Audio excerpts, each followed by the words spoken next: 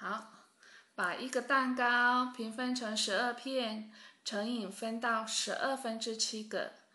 好，那就是乘以现在有这么多个蛋糕，他吃了3/12个，那吃的就是减掉哦。后来他又给阿明2/12个，他又给也是减掉哦。然后乘以还有几个蛋糕，那就几个蛋糕，那是问我们，他还剩下几个蛋糕？那这是不是乘以全部的蛋糕？好，吃了3/12个，后来又给阿明2/12个。好，全部扣掉之后就是他剩下的。那7/12，好，他减掉3/12就是4/4，然后4/4再减2/12，那就是2/12，所以是答2/12个，它还有2/12个蛋糕。第5题，一盒红笔有16支，弟弟有16/4盒，用了2/6盒后，哥哥又给弟弟一些，最后弟弟呢，他有16/9盒，哥哥给弟弟多少盒呢？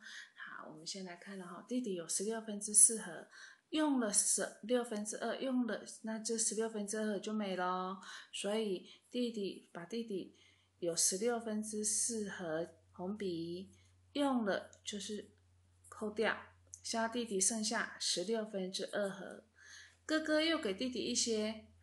像弟弟有16/2盒，哥哥给他了，所以要跟弟弟的合起来哦。像合起来之后呢，好，弟弟算一算，他总共有16/9盒。那这是不是哥哥给弟弟的？那问我们哥哥给弟弟几盒呢？好，那我们就用16/9减16/2等于16/7，所以答16/7盒，这是哥哥给弟弟的。再来看第6题，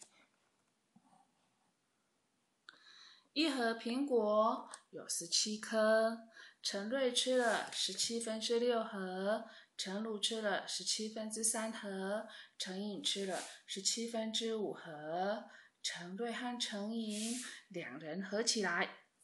陈瑞、陈颖两人要合起来，比陈鲁多吃了几盒？那我们先把陈瑞跟陈颖两人合起来哦。